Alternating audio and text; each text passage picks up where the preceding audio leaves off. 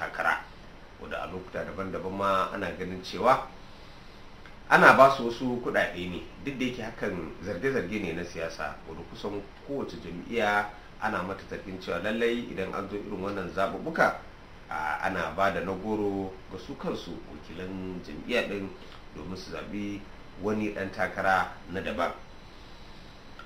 To ta yaya za a iya samun maslaha da ci gaban dimokuraɗiyya a Najeriya idan har ire-iren irin waɗannan al'amura suna ci gaba da wanzuwa? Sanin kowa ne dai Najeriya ta koma turbar dimokuraɗiyya a ranar 29 ga watan Mayu na shekara ta 1999, a lokacin da tsohon shugaban mulkin soja janar Abdulsalam Abubakar wanda ya ɗare mulki a shi ma watanni 11. Wannan kuma ya zo ne bayan da tsohon shugaban gwamnatin mulkin sojan Najeriya marigayi janar Sani ya rasu a gadon mulki. Wannan dama dai da janar Abdulsalam Abubakar ya samu na ɗora Najeriya a turbar dimokuraɗiyya kusan shi ne sa har yanzu muke shan roman dimokuraɗiyya. Yau ana magana kusan shekaru 22 kenan ko kuma 21 da watanni Najeriya ke ci gaba da samun ci gaba da wanzuwar mulkin dimokuraɗiyya a Najeriya.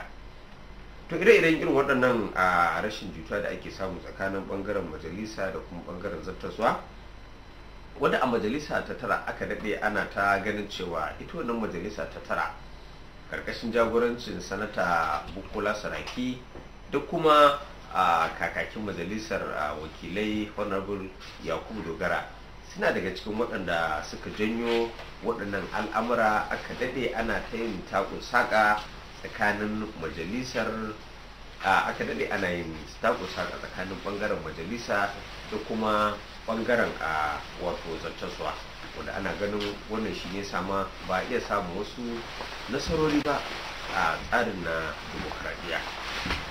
To kusan waɗannan su ne dai matashiyar a shirin namu, kuma bakon da muke dakon isowarsa kamar da na faɗa a matashiyar shirin shugaban jam'iyyar adawa ta ADP kuma shine shugaban gamayyar jam'iyyun ƙasa wato IPAC a injiniya Yusuf Sani ya samu isowa wannan a zaure namu na yada shirye-shirye. Injiniya Yusuf Sani, barkan ka da shiga shirin ma na ina dalili. To barkan mu Sani. To kafin ka iso dai na ɗanyi matashiyar shirin dai akan wato yadda shugaban ƙasa Muhammadu Buhari ya yi fatali da dokar zaɓe ta shekara ta 2021, wadda ko shakka babu 'yan majalisa sun lashe takobin ganin za su yi namijin ƙoƙari domin samun kaso 2/3 na yawansu, kamar yadda kundin tsarin mulkin ƙasa ya ba su dama domin su rattaba hannu a wannan ƙudurin doka ya zama doka. Shin da farko ya ka kalli ita kanta wannan ƙudurin doka da ake ta ce kuce a kanta, domin ko wannan al'amari yana ɗaya daga cikin wato batutuwan da za su buɗe shafin siyasa a shekarar nan ta 2021, a shekara ta 2022 mai kamawa, wadda kusan nan da mako guda muke sa ran shiga shekara ta 2022, domin ko lokacin 'yan majalisu sun dawo daga hutu za su yi muhawara akan wannan doka. Shin da farko ya ka kalli ita kanta wannan kudurin doka da ake ta yamadi da kanta? Ito na farko bar dai mu fara da cewa barkanmu da Kirsimeti ga yan uwanmu wanda suke Najeriya da duniya ma gaba daya, kuma zai yi amfani da wannan dama yi ma Allah godiya da Allah ya tabbatar da ni cewa har na zama wato chairman na chairmomi na jami'u da ke Najeriya gaba daya. Wato jami'in adawa ke nan da ake kira IPAC. Ba jami'u ba na adawa ba ne. Wato duka jami'u. Hadda jami'a mai mulki. Hadda APC da PDP da duka dai jami'u ne wanda dai aka ce INEC ta ba su rijista kuma suna Najeriya, to duka IPAC ba adawa ba ne. Hadda jami'a mai mulki. Hadda jami'a mai mulki. Wato manufan IPAC shine wato a dawo da wato yanda mutane aka san siyasa, wato ita jami'u nake magana, jami'ar siyasa, to injiniya bari mu mutuncin su da darajar da Allah ya ba idan aka ce wannan kungiyar demokratiya ne na siyasa, to kasan nan ne ake bukata cewa za wato hakkin da adam za kiyaye shi. Bari za mu tattauna a ƙarshen shirin, bari mu soma da gundarin dai shirin na yadda wannan dokar zaɓe ta abin da ya sa da kawo maka wannan, abin da ya sa da fara da wannan, kasan ita dokan da aka kawo na cewa ana so wato duka jami'u su fito da wanda zai tsaya masu takara ta hanyar da kowane ɗan jami'a zai iya fada wato albarkacin bakin shi, kuma zai iya cewa a bisa ga kada kuri'a wato primaries da ake yi, kowane dan jami'a da ke da rike da card na jami'an nan ya kamata a ce shi ma an ba shi yancin shi ya zabi wanda yake so, wanda zai wakilce shi a kowane wato matakai da wajen zaɓe, kamar zaɓen shugaban ƙasa har zuwa na kansila na meye ne da ya kamata a ce shi hata ma waɗanda za su rike jami'a din, wato executives kenan na jami'a, ya kamata a ce kowane ɗan jami'a yana da dama ya ce ga wanda nake so ya zama wani kaza, ko kamar chairman ko secretary ko meye ne. To ka san yanzu haka ba aka ake yi ba, kuma saboda ba haka ya saba ma wato manufan demokratiya wato shiri ne wanda yake ya ba kowane adam dama ya zabi wanda yake so. To kaga idan aka fara da primary kuma ba mutane dama wanda suke yan jami'ar dama su zabi wanda suke so ba, wato na magana na delegate system da ake yanzu, wakilan zabe da ake yi yanzu. Kasan wannan wakilin zai je ya yi zabe, kai baka san wa zai zaba ba, ya je ne sai zai je ne yi abin da ra'ayin shi ya nuna mashi, sannan shine zai zaba. To which means abinda demokratiya ke manufan demokratiya daga nan kenan ba bi shi ba. To shine yasa nike ma wato yan majalisar tarayya nike yi masu wato godiya da kuma irin yadda suka duba suka ga cewa demokratiya yadda abinda ya kunsa ya kamata a kafa ta a Najeriya, shine wato manufan nasu da cewa a dawo da abin da ake kira direct primaries, wato zaben da za a yi na wadda kowa zai iya so. Amma meye ne umulabai, meye ne matsalan wannan abin? Matsalan shine abin da ya kamata a fara yi shine an tuntubi jami'un da ke Najeriya, kamar yana na gaya maka IPAC an tuntube mu, ba yi magana su majalisa ba su yi magana da mu ba, ban tare su san don idan ma an kafa dokan su waye ne za su yi amfani da dokan. To su yi majalisu a matsayinsa na wakilan jama'a, watakila kowane dan majalisa ya tuntubi jama'arsa a mazaɓarsa suka ba su wannan ƙwarin gwiwa, watakila shi sa ba su tuntubi. Yana da kyau haka, amma ya kamata ai ka ji ra'ayi ko kuma ka san meye ne ainihin abin da kuke so ku kawo doka a kan shi, ya yake tafiya yanzu, wani matsaloli ne ake fuskanta. Tun da kai dai da majalisa kai ba abin nan ba shugaban party kake ba, da zaka san yadda ake shirye-shirye na zabe, kuma wani irin abubuwa ne ake fuskanta, so ba za ka sani ba, don kai ba dan party kake. Amma yan majalisa ai masu ruwa da tsaki ne, saboda wasu ma a majalisun ba sun shekar kusan, misali za mu ce tun da aka dawo demokradiyya, wasu sun yi ma majalisa sau 2 sau 3 sau 4, a ce ba su da masaniyar da ake duk da haka duniya gaba daya inda za ka fita da doka, za ka fito da doka, to me yasa suke kira idan kafin su fito da doka ana cewa ana public hearing, abin da kira jama'a su zo su faɗa albarkacin bakin su, wannan dokar muke so mu fito da shi, ya kuka gani jama'a? To ba yi wannan ba akan wannan, a wannan dokar da suka fito da shi, da yana da kyau, ba wai bai da kyau ba, amma kamata ya yi su kira waɗanda za su tafiyar da dokan idan suka fito da shi ai political parties ne za su aiki da shi, ba su yan majalisa ne za su zo su ce. Amma duk da ba su tuntube ku ba, shin abin da suka yayi daidai, misali akwai ya dace da muradun dimokuraɗiyya? Idan aka ce a Najeriya yau parties da ake magana, ai shi da shugaban kasa ya fada, bai ce dokan bai da amfani ba ko kuma ba daidai bane ba, amma yanda muke a Najeriya yau, yanda parties suke politika, wato jami'un abin da suke siyasa suke, ba zai yiwu ba. Akwai matsaloli da yawa da yasa ba zai yiwu ba. In baka yankali ba kuma sai ka ga an jawo wani abu daban wanda ya fi abin da ake gudu da wannan da ake amfani da shi yanzu. Alli misali, ba mu da kudi mu yan jami'u da za mu yi amfani da shi idan aka ce za a yi wannan abin nan zabe. Na farko kenan. Na biyu, ita INEC, wato hukumar zabe, ita ba ta da mutane da za su tura su je su yi supervising aikin nan da za a yi, wato su duba su ga cewa an kaddamar da abin da aka ce za a yi a bisa ga dokan da aka sun sanya idanu kafin ya zama to wannan na bukata cewa a kowane mazaba, a kowane ward ya kamata a ce hukumar zabe ya aika da wakilin shi, su yan sanda sun aika da wani ya je ya duba saboda su a samu na tashi hankali ko wani abu haka. To duk waɗannan a yanzu haka dai inda aka ce za a yi shi, kuma ba kaman zabe na jama'a ba da ake kasan na gaba gari, kasan hukumar zabe da kawai yake wannan ko.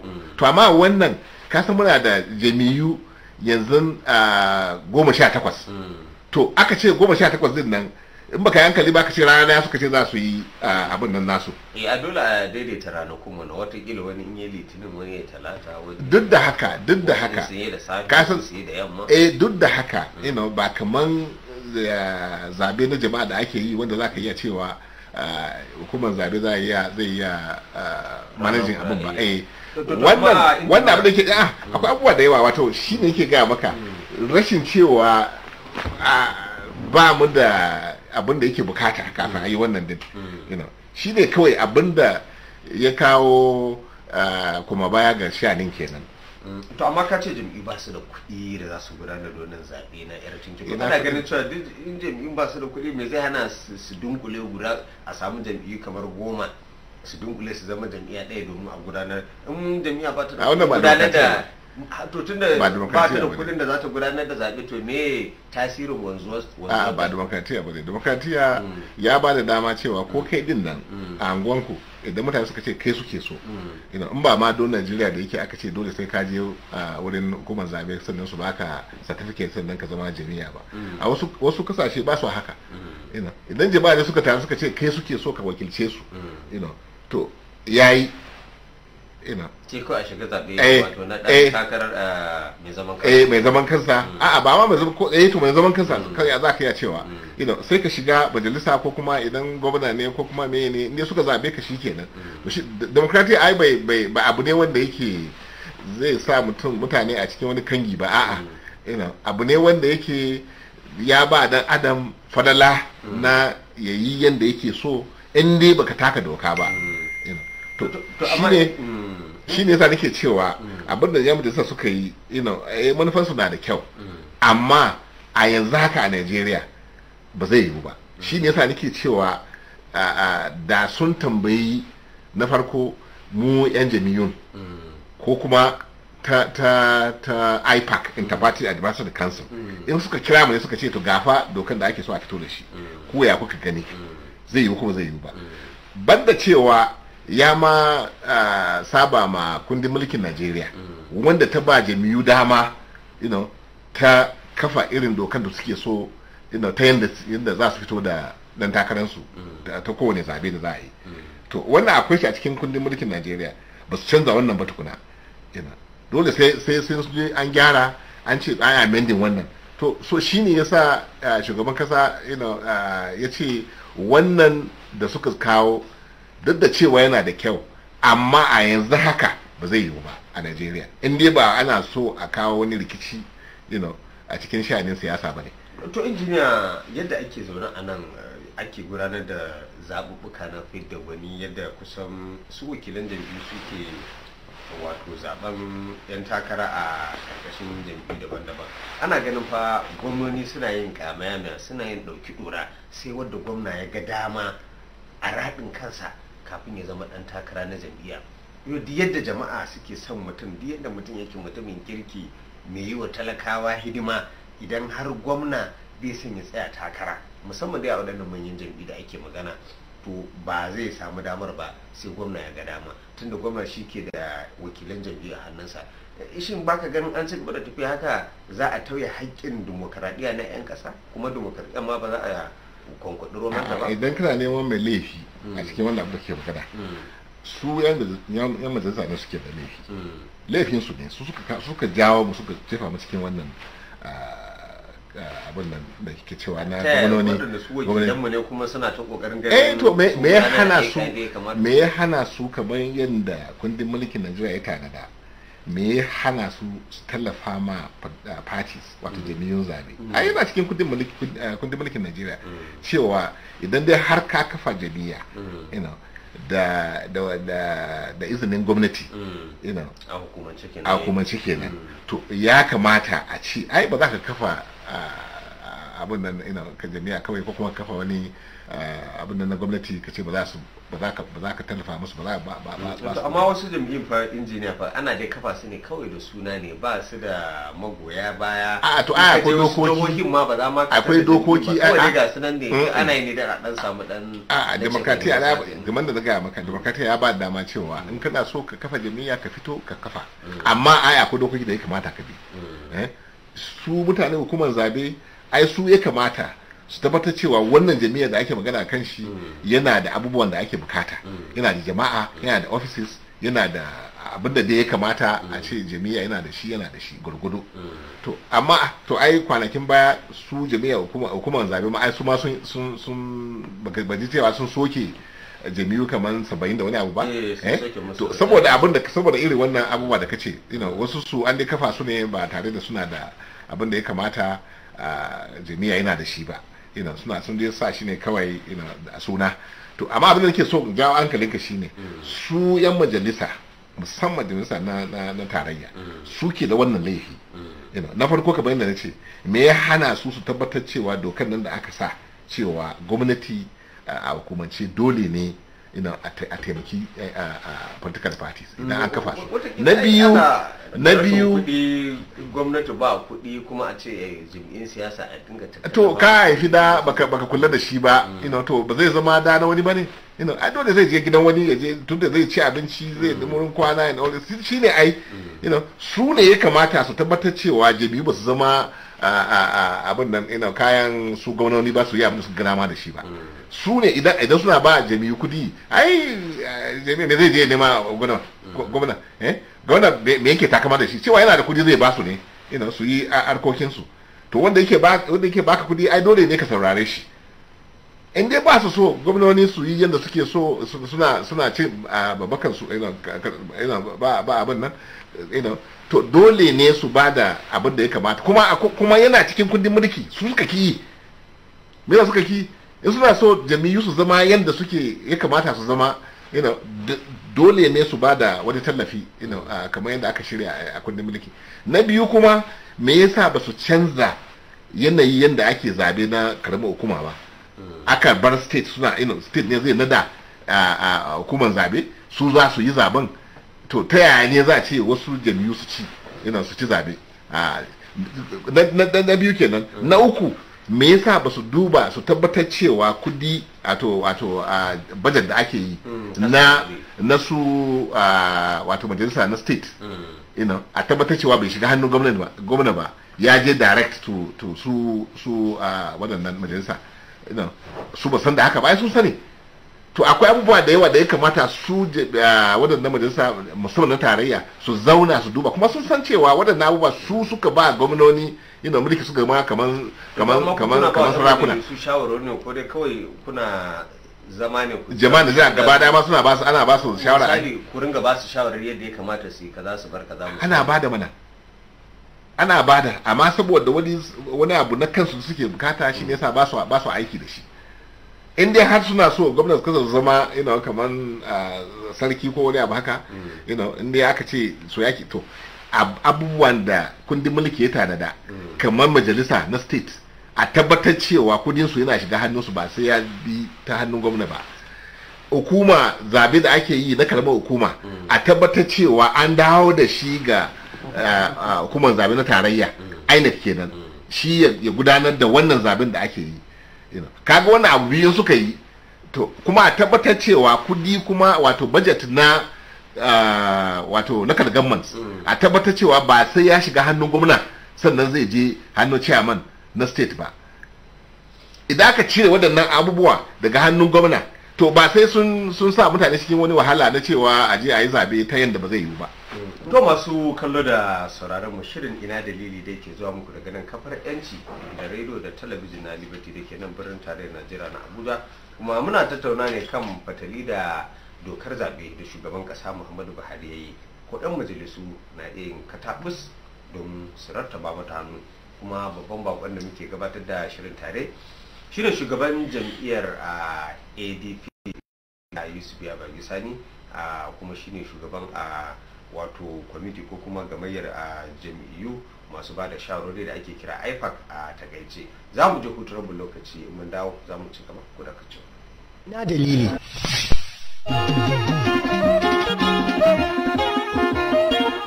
Ina dalili.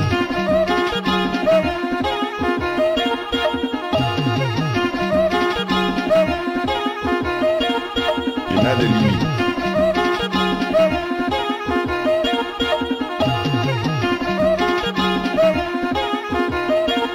Ina dalili.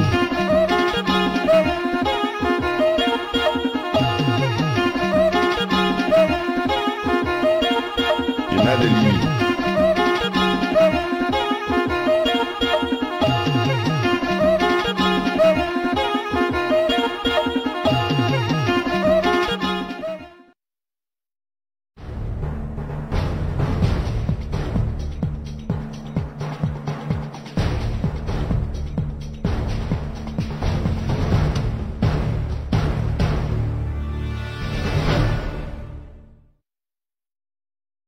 Yan yara gumi na nake ci.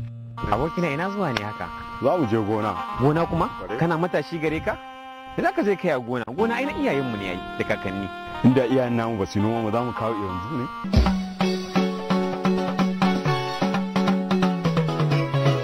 Noma ya kasance wata babbar hanyar samar da kudaden shiga da ma ayyukan yi ga ɗimbin al'ummar ƙasar nan. Amma idan aka yi duba da yadda lamura ke tafiya a yanzu, za a ga cewa ya zama wajibi a farga a kuma koma gona. A don haka sai ku biyo mu a cikin shirin mu koma gona na kafofin yanci a ranar Laraba da misalin karfe 1 da kuma karfe 2 rana a kafar mu na talabijin. Shirin mu koma gona shiri ne da babban bankin ƙasa Najeriya wato CBN ya ɗauki nauyin kawo muku.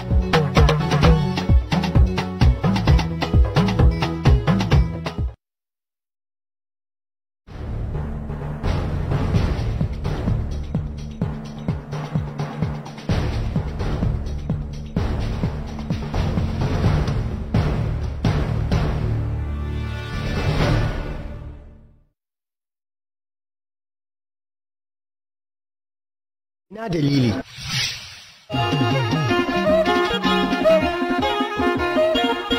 Ina dalili.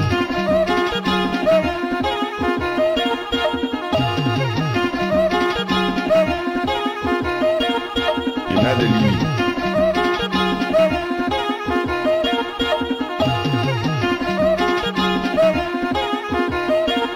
Ina dalili.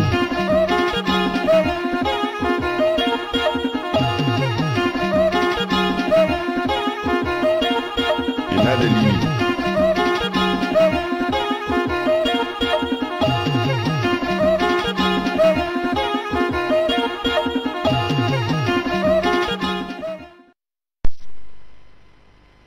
Daga hutun rabin lokaci a cikin shirin namu da ina dalili, inda muke tattauna batutuwa daban-daban da suka shafi fatali da shugaban kasa Muhammadu Buhari da dokar zaɓe wanda kusan ta kunshi batutuwa daban-daban, ciki kuwa a babban abin da fi daukan hankali shine kudurin na zaɓar yar tinke wadda ya wajabta wa dukkan jam'iyyun siyasa in za su gudanar da zaɓen fidda gwani sai an yi layi, wato kato bayan kato ko kuma hajjiya bayan hajjiya.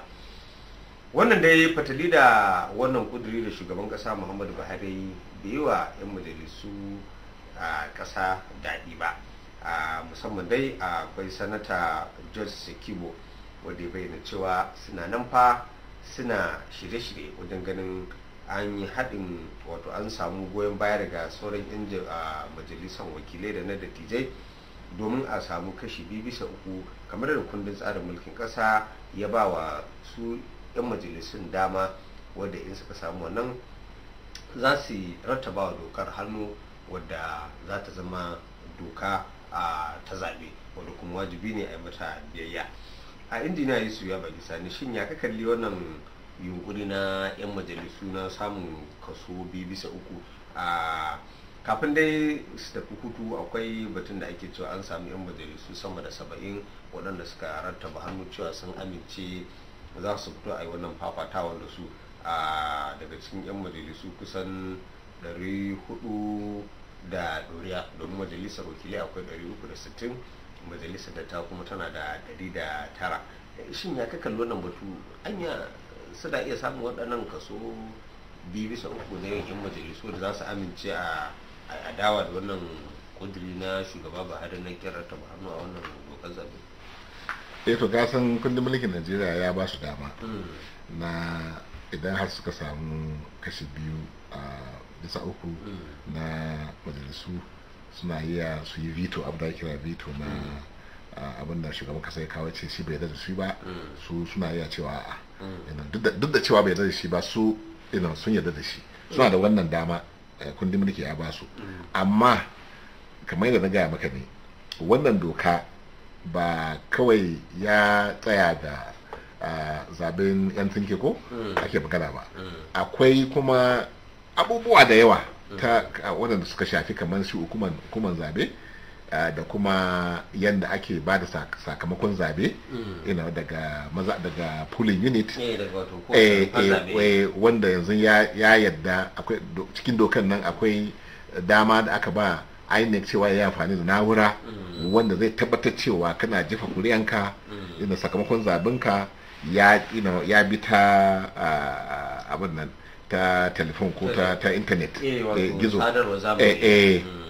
to kenan ba hanyar da za a yi murdiya kuma a ce an yi rigin ko wani abu haka amma za zaɓe.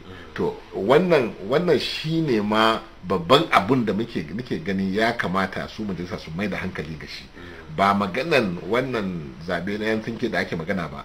Me yasa ake cewa haka? Wannan da muke magana, ko da ka ce a yi zabe yan tsinke din nan, idan baka gyara wannan ba to an yi ba kenan. To shine yake cewa kuma bugu da kare, idan yan majalisa suke so su nuna ma shugaban su cewa su ma suna da dama su yi abin da suke so, wanda su a fahimtar su ya fi ma jama'a amfani. Mu da muke jami'u muna ba da shawara cewa an ce zaman lafiya ya fi zaman sarki, ko sarkin ma ya fi shi ma da kansa, shi nake cewa. To su mun fi so mu samu zaman lafiya har a kai ga 2023 ba tare da an samu wani tashi hankali a cikin tafiyan nan ba. Shi ne yasa muke cewa dole ne su koma su zauna da shi shugaban kasa, su fahimci juna, a gama juna gaskiya. Shugaban kasa ba wai yana ki abinda zai karfafa demokratiya ba a Najeriya. A wannan dai da nake gani, wannan mulki wannan dai da ake magana kan shi, matakin da ya dauka yayi daidai. Mu kam 100% muna goye bayan shi akan wannan, amma ba mu goye bayan shi cewa wannan dokan da aka kawo banda wannan da ya ce a cire sauran duka, idan ya ce shi bai dabato za mu ja takobi. mu ma mu yadda ba. Wato ja daga a siyasan take kenan. A siyasa take nan. A tsaye a demokratiya ko da ma maganar demokratiya ake yi ai ba muna da soja ne ba mu da soja ba mu da wani illa dai kawai muna da bakin magana. Murza gashin baki dai a tada wannan. To abinda muke nufi shine banda wannan direct promise da ake magana wanda muka gani cewa a yanzu haka duk da kyaunsa saboda yanayin da muke na rashin kudi kuma cewa su jami'an tsaro jami'an hukuma na kasa ba su da mutane da za su yi ya tura wuraren za a yi zaben nan har a samu zaben a yi shi a zaman lafiya a yi shi lafiya a tashi lafiya babu shi to za kana so ka bata abu bane kana so ka gyara ne ko in gyaran za a yi to ana yi ya dauki lokaci kuma har nan gaba sai a zo a yi wannan da yan jami'a suke so su yi yan Najeriya sun gamsu sun yarda cewa yan majalisa suna tare da su ne demokrati suke so su karfafa demokratiya haka din ne amma wani lokaci sai ka ga abin da kake so ka yi amma ka duba irin abubuwan da zai taso kuma bayan ka yi wannan abun sai ka ajiye shi saboda kada ya jawo wani abu daban wanda zai fi muni ga abin da kake so ka yi maganin shi. Amma wasu za su ga cewa idan yan majalisa ba su amince sun samu kashi 2/3 din tamkar ba da gaske suke ba da mantantin wajen ganin wannan gudun doka ya aiki shin idan suka ja baya suka gaza samu wannan kashi 2/3 din shin ya ka kalli wannan batu ba ka ganin ana iya cewa daman yan majalisan ba daga sai suke bojan ba wanda zai ce sai dai wanda bai sani ba ai demokratiya ba wai in ka cewa ga abin da zai yi dole ka yi shi ai wasu abubuwa za su taso wanda kila a lokacin da kake cewa ga yadda zan yi maybe wadannan abubuwa ba su taso ba a lokacin yanzu da su kila ba su sani ba yan majalisun cewa akwai wadannan abubuwa kuma abin da nake so ka gane shi ne dokan ma an ka fito da shi wa zai zartar da dokan wa zai kadamar da shi to shi ne gwamnati ko to gwamnati ya ce muku ba su da kudi in baka hankali ba sai su jefa mu cikin wani rigima wanda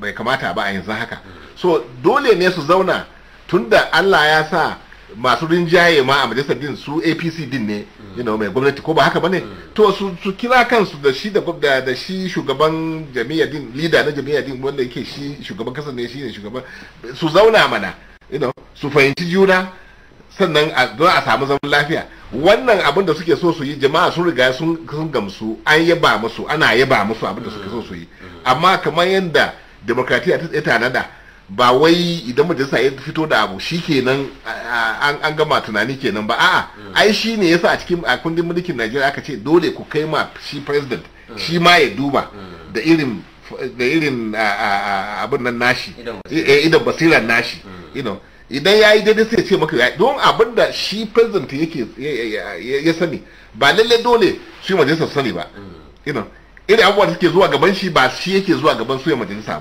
ba duka abu shine yasa aka tanada cewa dole idan kun zantar da abin da kuke so ku yi kun kimsa ku kai mashi ya duba da idan basira da kuma abin da ya sani wanda ku ba ku sani ba to ya fito muku cewa to ku abin da kuka ya daidai amma ba yanzu ya kamata mu yi wannan ba abin da muke ba su shawara su ne su yi maza su cire wannan na direct promise din sauran dokoki da ke cikin wannan dokan jama'a Najeriya duk a kasashen waje ma an yarda da shi an san cewa shi ne zai kawo zaman lafiya ga Najeriya shi ne zai sa a yi zabe wanda yake an san cewa wanda aka zaba shi ne zai shiga ofis ba wani daban da ba zabe shi bane a bisa ga yadda ake yi kafin wannan lokaci yanzu da kamun gudu layin taro ga masu kallo da sarari shin akwai waɗanda ke ganin cewa ai kusan wannan kudiri ma da 'yan majalisa suka amince da shi sun amince ne ba wai saboda muradin 'yan kasa ba sun amince ne saboda muradin kashin kansu ai akwai lokuta daban-daban da 'yan kasa suke ba su goyon bayan abu kamar amincewa da shugaba Buhari ya ringa laftaro bashi a kasa 'yan majalisa suke amincewa Buhari ya ci waɗannan basuka bayan 'yan kasa ba su san a an su waɗannan basuka amma 'yan majalisa sun zama wato 'yan amshin shatan gwamnati amma yanzu saboda abin da ya shafi nasu na kashin kansu ne suka tada jijiyar ruwa suna so lallai sai an kafa wannan doka da shi ya kakan wannan batu to ka san shanin demokratiya akwai abubuwa da yawa wanda ya kunsa musamman in ya zo ga dokoki na abin da zai amfani kasan. Wani lokaci ba wai ina goyon bayan su 'yan majalisa ba ne, abubuwa da mu jama'a muka gani cewa ya kamata a yi, kila da idan basiransu da kuma abubuwan da suka sani wanda ba lalle dole sai sun ga jama'a ba, saboda ka san wani lokaci abu ne wanda yake a matsayinka na shugaba ba lalle sai ka faɗa ma wani cewa ga ya fayin da abun yake ba, za ka dai nuna mashi ka yi masa hannunka mai sanda, sannan ka fito da abin da ka ga ya dace ma kasan a lokacin. To jama'a wanda suke fata cewa su yan majalisa su ma ba wannan abun da biyu suke tafiya. To a wani bangare za ka iya cewa ya haka din ne, amma a wannan dai dokan da muke magana, abin da ya fi ma jama'a Najeriya, ya fi ma demokratiya na Najeriya su yadda da abin da shugaban kasa ya faɗa. Wannan bai kawo masu wani abin nan rage daraja ko wani abu bane, a'a ko kadan. Duk wanda ya san demokratiya ya san cewa yana tafiya da irin wannan abubuwa a duk lokacin. Zai yiwu majalisa su ce ga abin da suke so, shugaban kasa ya duba ya ga cewa abubuwa da ke ciki wanda su majalisa ba su sani ba. Shi ne yasa kuma muna kira shi shugaban kasa ma ya kamata ya zauna da mu IPAC saboda mu gaya masa abubuwa da yawa wanda kila ma bai sani ba. Amma ku kun ne muku gana da shugaba ba har da ku ba shi waɗannan shawarar misali. Mun nema, amma in ma ba nema ba me zai hana shi ya kira mu? Tunda kasar na duka tamu sun masa yawa kuma ku aikin wani aiki safe da madare da rana ga tsaro ga tattalin to ai shine ma yasa ku sai ku rubuta mishi ku ce kuna son ganin shi domin ku ba shi shawara. Leta ana leta nan zuwa hannun shi, na zuwa wurin shi, na tabbata haka. Amma abin da ke cewa ko da ba wannan wasika ai shugaban kasa dole ne to yana tara abin nan su wasu shugabanni kamar traditional rulers kamar sarakunan gargajiya, sarakuna da su in ya tashi yana kira wasu bangare ya ce ku zo in gane da ku, in san abubuwan da ke tafiya a bangaren naku. To bar mu bude layin taro ga masu kallo da sarari domin su ba su bugo su tofa albarkacin bakin su kan mai lamarin da muke tattauna kai, sai dai dan an bugo a yi nesa da akwatin rediyo da talabijin a yi kalamai masu ma'ana waɗanda za su kawo ci gaba da zaman lafiyar kasa. Hello. Assalamu alaikum. Wa alaikum assalam. Ya sunan malamin kuma daga ina ke kira? Sunana Bashir Muhammad daga Lugbe. To Bashir Muhammad daga Lugbe, muna tare kai, bismillah. To ina yi ma bako barka da zuwa. To bako yana an samu malam Bashir.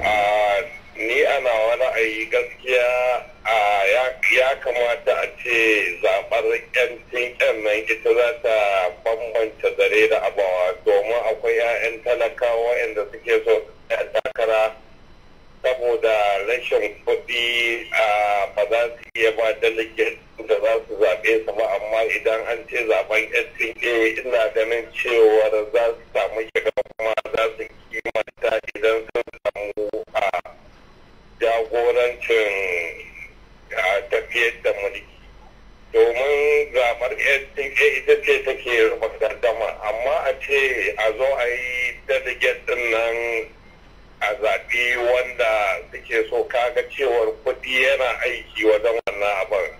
Amma idan an ce zaɓar NTA tana kira ganin cewar zai zaɓi wanda yake so, kuma ni ya kamata shugaban ƙasa tun da ya ƙi sa hannu su 'yan majalisa tun da mu muka zaɓe su kuma suna kuka ne da yawunmu, ya kamata a ce su sama dokar na hannu domin da cewar mun fada da siyasa a Najeriya.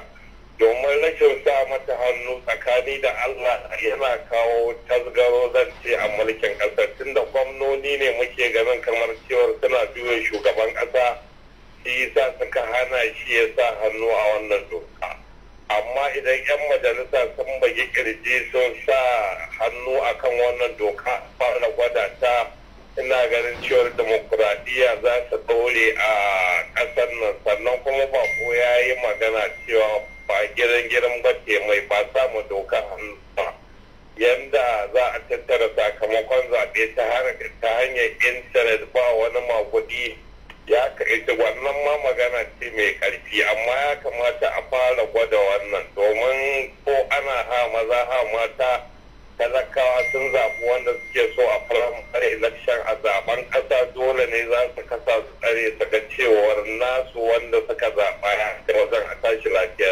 To Bashar Muhammad muna godiya kwarai da gaske da wannan gudumawa taka. To bari mu je ga mai kira na gaba. Hello? Hello?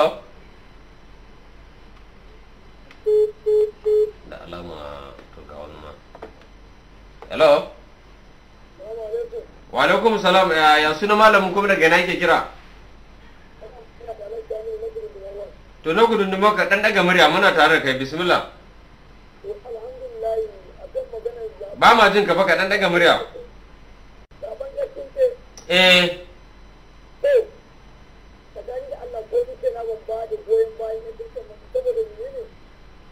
Saboda yau an ce zai taso bayan taso, ta ga wannan abu da zai kawo mana matsala a kasar nan. Kamar yadda aka kawo tajiri da ta ce a tantance ka a karkaza ka a tantance ka ce ce. Sun yadda ma ga dama su yi wannan doka su cewa wai mu gani su ce na mu yanzu zamani yanzu in ba ta shi hankali za ta da gaba. Amma yau ka je ka gaba abin da kake so a cikin ɗaki ko a cikin lungu ka dangana ma wanda kake so ka cikin ba a san wa kaza ba ne shi ne ci gaban ƙasar amma yau a ce an zo ana layi ana kirga mutane wani na jin shi ne wani na ganin shi ne wani ke gaskiyar da mai tsakani da Allah da zai samu ci gaba a goma magana tajiri da zaben nan namu na wanda muka saba yi to kawai mu a koma mana cikin ci gaba shugaban ƙasa kan ya sa hannu a kan magana da to gaskiyar lamarin ni ba za ka samu shi wannan kuma ya a kare da mai a ce ana yi tsaye da tsaye wannan gaskiyar lamarin ya kawo matsala tsakanina da Allah. To muna godiya kwarai da gaske da wannan gudunmawa ta ka kusan lokacin da aka dibarwa shirma ya ka jiki a injiniya su ya bagi sani a gurguje me za ka ce ka dan jira ayon jama'a. To lallai kamar mai magana wanda ya fara magana shi ya yi wato jawabi mai kyau, amma in ka duba ko amurka ma ko amurka ma irin zaben da suke yi na fidda gwani su ma ba na zaben sanke suke yi ba, suna yi ne wato kamar yadda muke cewa muna da zone guda shida a nan, to haka su suke yi wato yankuna guda shida, yankuna su guda shida, to nan ne don da haka delegate ne su ma suke yi, wakilan jami'u suke yi, ana zaben su sai su je sai su zabi wanda zai tsaya a dan takara kamar na president, musamman ma na president. To shine yasa muke gani kamar mu ma za mu kawo wannan matsayin da ake magana na yadda za mu yi a gyara abun, amma kamar da ake cewa abu ne dole sannu baya hana tafiya. Kuma a demokratiya ya kamata mu yi la'akari da wasu abubuwa da zai jefa kasar cikin wani hali wanda yake ba yadda ake abu na mai kyau ba. To kuma kasa abu na jama'a kuma aka cewa abu na mulki, mutane fa sai ka san ka ga wani saboda wani abu da ka kawo ba sa kashe mutum kawai. To muna so mu gudu ga irin abin da ke faruwa idan an yi zabe na wannan na'urar da ake za amfani da shi na ba da sakamakon zabe, nan da nan da ka jefa kuriyanka sakamakon yana wani daban. To amma kuma sai mu shiga wani abu kuma da zai kawo wani rikici, mutane su kashe juna kawai a banza. Lokaci yayi da kadibar shirin ya kawo jiki. To masu kallo da sauraron mu anan shirin na ina dalili zo karshe, inda muka tattauna da injiniya su biya bagi Sani, shugaban jam'iyyar ADP na kasa, a kan wato katali da shugaban kasa Muhammadu Buhari da dokar zabe. Za kuma mun dan tattauna batutuwa daban-daban da suka shafi wannan cece kuce da ake ta yi. To a madadin babban bakon namu injiniya su biya bagi Sani da kuma jami'an da suka taimaka don ganin shirin ya nasara, Musa Ilisu Akai, sai Muhammad Zakari da ya sada da ku, Asma'u Hassan Abubakar ne ta sada da ku ta bangaren rediyo, ni Saminu Sani da na shida na gabatar nake cewa ku kasance da tashar Yanci. Ina dalili.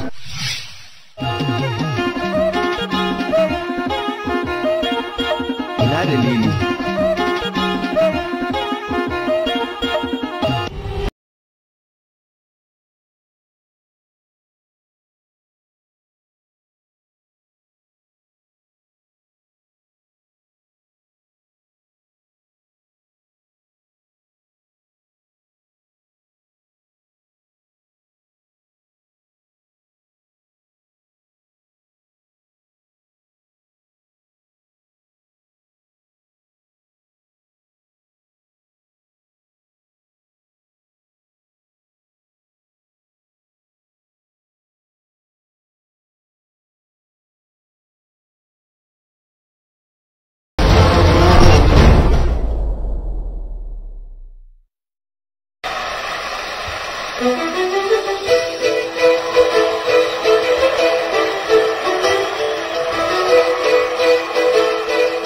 Kamfanin Atar Communication Nigeria Limited mamallakin gidajen rediyo da talabijin na Liberty akan mita 103.3 da ke nan babban birnin tarayya Abuja da kuma mita 103.3 a birnin Kano, sai kuma mita 103.3 a jihar Kaduna da kuma mita 91.7 a jihar Kaduna, da jaridunmu na yanar gizo Muryar Yanci da kuma Voice of Liberty. Na miƙa saƙon godiya ga abokanan hudanmu da ke ɗaukan nauyin shirye-shirye da tallata hajar su da kuma ɗimbin masu sauraronmu a ko'ina a ciki da wajen Najeriya akan yadda kuke ci gaba da bibiyar mu. Muna matuƙar godiya. Hakika ba mu da abokanan da suka wuce abokanan hudanmu da masu sauraronmu. Mun ji daɗi sosai akan yadda muka yi mu'amala a cikin watanni 12 da suka gabata na shekara ta 2021. Saboda haka muna yi wa kowa fatan alheri da fatan Allah ya biya mana bukatunmu a wannan shekara ta 2022, da fatan za a ci gaba da hutun bikin Kirsimeti da sabuwar shekara cikin ƙoshin lafiya da ku da iyalanku. Barka da ganin wannan lokaci na Kirsimeti da sabuwar shekara. Liberty TV da rediyo na godiya a koda yaushe.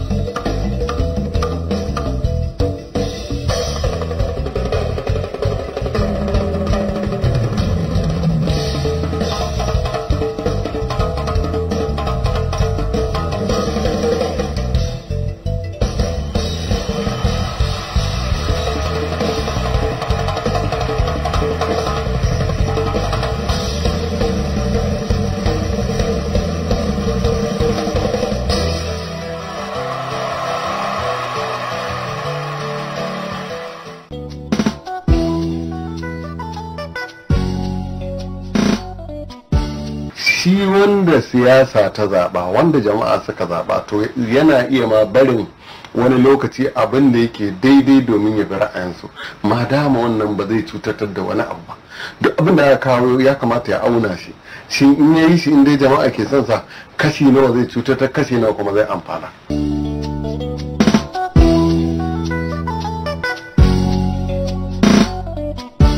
Kuma a tsarin jari hujja duk kasuwancin da kai ana tunanin gwamnati za ta samu kashi 20 zuwa 25 na riba. To da shi za ta tafiyar da yanayi, ta sa kuma a yi wasu ma'aikatan da kuma wasu za su zo su yi aikin. To a wannan da suke ihun harka ta tsaya, nawa suke bayarwa a haraji, wanda wannan harajin da suke bayarwa da ba za a biya ma'aikatan aiki.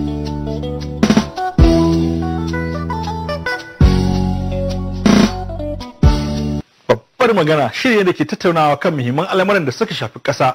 Kai dai ka kasance da shirin babbar magana da ke zuwa muku a ranar Lahadi da karfe 10 na safe. Shirin babbar magana na zuwa muku kai tsaye ne a kafofin yanci na Liberty TV da Liberty Radio mita 103.3 a nan babban birnin tarayya Abuja. Tashar Yanci, yanci ga kowa.